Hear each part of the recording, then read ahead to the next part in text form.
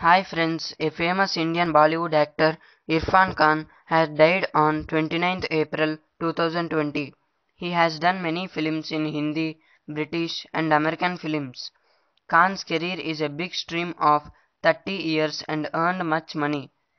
Irfan Khan was born on 7th January 1967 in Jaipur, Rajasthan in India. His father name is Saheb Zeb Ahsan Ali Khan and mother name is Saida Begum.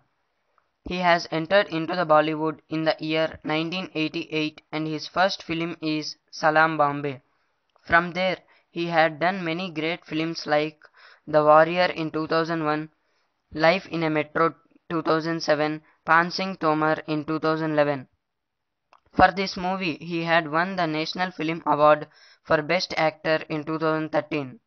He had also acted in the films which are mostly attracted by the children, like The Amazing Spider-Man was mostly attracted in all the countries, and other films like The Life of Pi was mostly attracted in all the countries, and Jurassic World was also mostly attracted in all the countries.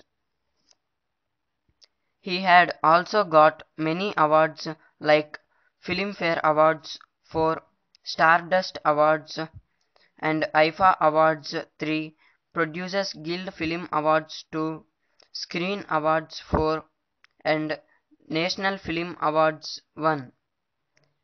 Irfan Khan was also honored with Padma Shri in the year 2011 and still he had received many awards.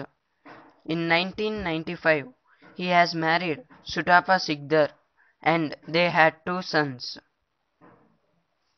In the year 2015, a famous Indian comedy film has been released, Piku.